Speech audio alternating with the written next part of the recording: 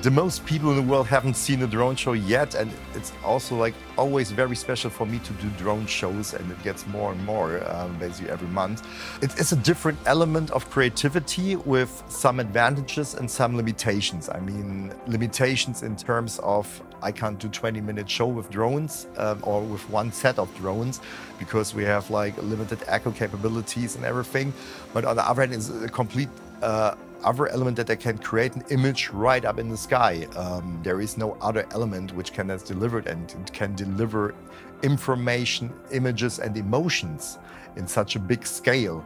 Even with a firework, it's just like it's on and off and on and off, and you can create like a nice choreography with music together, but you can't just freeze something in the air, which you can do with drones. I don't believe what the most people saying that like the drone light show is like a firework. I mean, firework is also associated with the sound, and people know this for forever and for years. And drone show is just the new element of it, and it has so many more possibilities in terms of creating this emotion and imaging and transporting information, really. We are here at the West Inn Hotel, which is the hotel on top of the Elbe in Hamburg, and here's our headquarters or production offices, and right now we are here in my pre-production studio. The production here is the launch of a new product by British American Tobacco. It's called Glow. It's a tobacco heater. So we're having here a guerrilla marketing show, which means nobody in Hamburg knows about the show. There is just like a very, very small VIP party with just 60 visitors or invited guests for the performance, and the rest is completely guerrilla marketing. So we are just showing up with 150 drones up here and have about a 10 minutes performance here.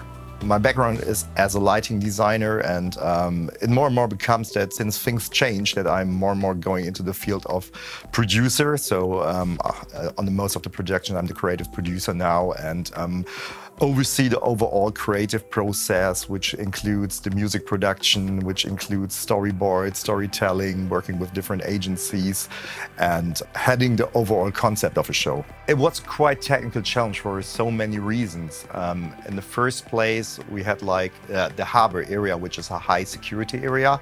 So there were so many things we really had in mind, and we need to take care of like radio frequencies, the day-to-day life in the harbor. So when a ship comes in, a ship comes out, they obviously are have more rights than we have here. That means a show could be postponed, and the direct communication with the airport authorities, with the harbor authorities, so that we get like the right spot on the one hand, and on the other hand we have like a huge open area. So for this reason, there can be more wind. So Hamburg is known to be pretty windy, and during like the first site visits, we had like pretty strong winds. So that was a thing we definitely had to count in as for the flight time of the drones, an example. So the more the drone has to work, the less they can fly. And the other thing, which is for me as a designer most important, was the drone launching point is over 400 meters from the VIP event, so I had to cover like a massive area. We have like a huge lockdown and amount of security on the start and landing field.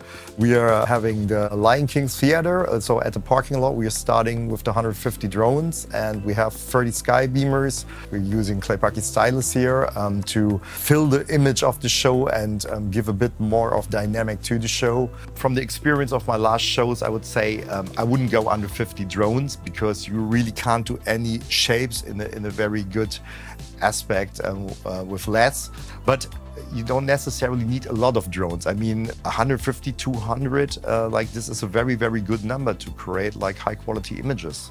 It was pretty clear for me that I need something to enhance the show, to make it bigger. I mean, the drone display is in this biggest part, about 300 meters of width, but I wanted to get bigger for the media images. And on the other hand, using moving lights or sky beamers, like we use it here, gives me the opportunity to fill empty spaces, work better with transitions and bring a bit more dynamic to this whole thing, because it's very hard to do like really quick moves with drones all the time.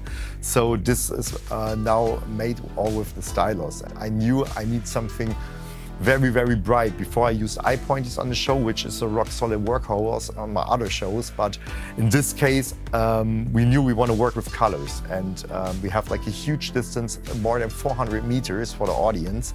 So I needed a light which can deliver like sharp beams in color of a huge distance.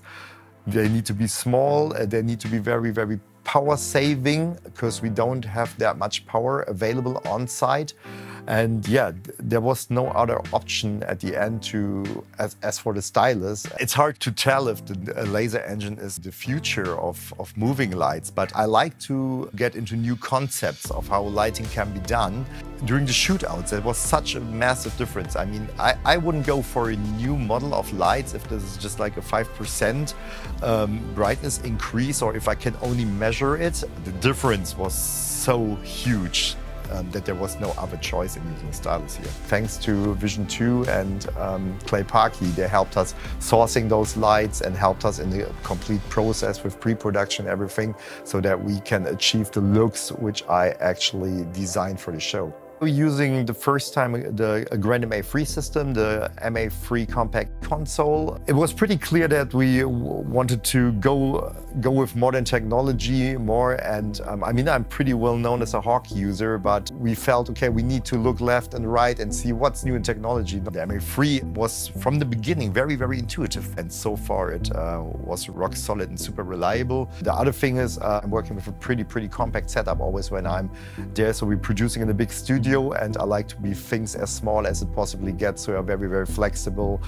And yeah, the Compact XT seems to be like the right desk size. End of last year, when Patrick from Inovisco Mobile Media approached us, we worked together on a few concepts. We have like a few more agencies involved. And it was first planned as a live event, so event for a massive audience. Then Corona came in and it was like postponed. We all agreed that there is no event happening this year, and it probably won't be by next year. So the client, Glow, asked us to develop a complete new concept for the show, and everybody was still fascinated about this drone part. So we were really focusing quick on drones rather than a live show with artists and anything. And yeah, from there we were sitting together with the creative team to just scribble a bit and see from the briefing of the customer, what can we achieve with this. We all agreed on one very creative and abstract concept, which is basically like a lot of cool shapes where everybody can find himself in the story. There is really no conventional light show drones.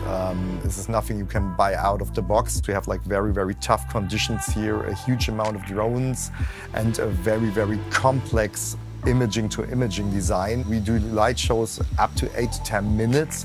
So the battery lifetime supplies the drones for 50 minutes, but we have to deduct obviously the launching, the coming back to home, and we all have like a little bit of spare just in case something happens, like an airplane would have an emergency landing here and authorities would ask us to put the show down. We have about 200 batteries which are synchronized and charged, so that we always have like a full set of batteries plus a few spare. For 150 drone shows we have 165 drones, so that means 15 spare, which we can exchange like really quick. And synchronization runs, we have like a broadcasting truck with all the controls for the drones, with the aerials, with the antennas and everything. And we are working with satellite signals to synchronize the lighting, the drones, and I myself, I'm at a rooftop at a hard rock cafe directing the show.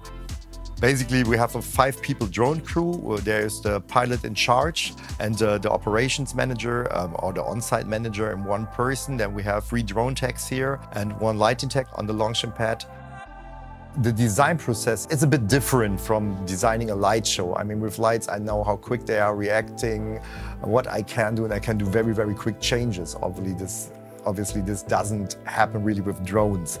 So during the design process, I start with a blank piece of paper and really drawings and see how the customer feels about the base designs, and then we have to figure out how many drones do we actually need to accomplish this in a very good quality. And then from the transition, the good part is I write the music and I arrange the music for the show as well. So I can arrange the music basically to the transition time of the drones. Because sometimes, like with the very big images or very complex images, one drone needs a 300-meter distance from one point to the other.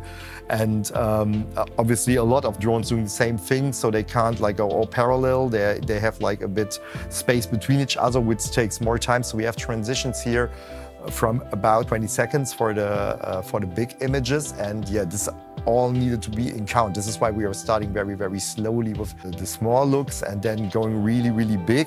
So because then we have to change in the music, and due to this music change, we have like the possibility to stretch the time. And sometimes we are playing with transition times, which means we are not waiting until the full image is there. It's just like if you just working through papers. So we are using the effect of the last drones fulfilling the image as a transition to give just more dynamic to the entire show. On the one hand, we have very, very simple letters, which is not like big of a problem in design. And on the other hand, we have like super complex images like a sheep, which is animated by itself, an example, or the mouth, which is like very, very complex in having like something which looks really modern from the design part of way, is easy seenable as a mouth, and it stands like as a bit of artwork rather than just a simple icon or symbol, and fits to the language of the product we're actually showing and presenting here. The challenge design-wise was really to put a show together with very exciting graphics, which are still fit to the story of what the customer wanted to show, and going into this high-tech level, which is also one of the main reasons a drone show was chosen for this event. I mean, it's always like a fascinating moment. Although I went through this whole process with design and programming, it's always a fascinating moment to see a project like this becoming live. This is why I always fight it for having a relationship in the show between the city. So we have like this Moin Moin Hamburg and the logo of the city. And this is when people really, really went on the show and said, oh, well, yeah, we are cheering. And it's always fascinating and great to see for a designer when a project comes to life and people reacting to it.